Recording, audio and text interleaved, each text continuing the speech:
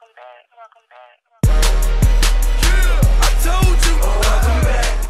Welcome back to my channel. Today, what was on my mind today is what I've been seeing going up and down Google. It's on Twitter, it's on YouTube, it's on basically, I know everybody's just looking at this. It's about Lil Wayne being hospitalized in Chicago for seizures.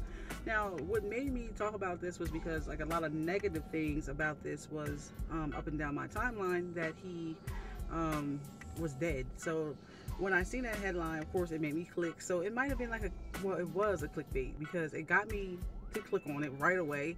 But then I'm not going to mention any names of who it was because that's not the kind of person I am to sit here and say, you know, whatever. I just don't do that. But the person that's on my timeline on YouTube disabled their comments because I guess they knew they didn't want the audience to come back with negative feedback. But whatever you put out there, of course, you're going to get the negative feedback in your comments. So I believe that's why the person kind of didn't want to show her chat. So, because at first I was going to say something like, he's not dead. That's not what's in the news. He's just had a seizure, and that it happened in Chicago. He's in the hospital in Chicago, and that he's not dead.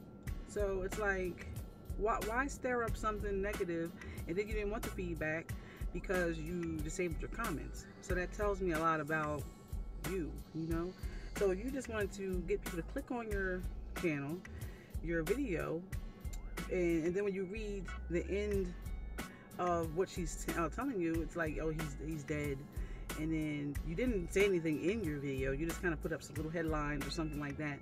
But each thing that you were putting up was negative. So, you know, and your heading was like, you know, confirmed dead. So I'm like, oh shoot. So I clicked on it and I hurried up and went to Google and I'm like, let me see that. And that's not what I'm reading.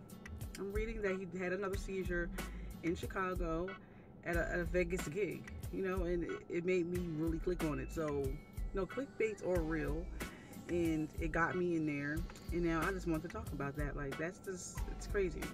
And he's suffered multiple seizures in the past. So that's why I hurried up and clicked on it, because like we all know that he's been through a lot of these seizures and things. So I was like, wow, is that, maybe it's true? Like, I hurried up and went down some timelines on Twitter, Facebook, and Google, where it's trending at now.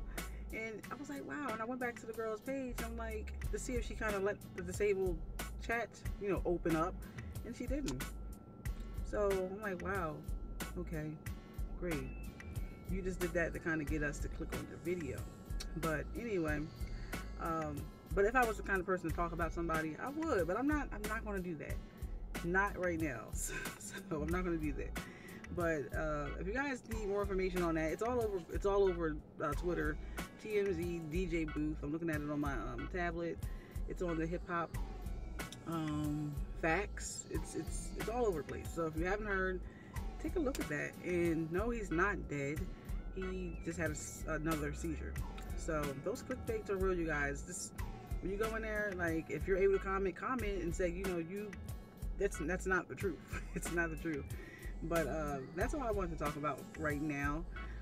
But thank you guys for stopping by, and check out my previous videos if you haven't already, and have a great day.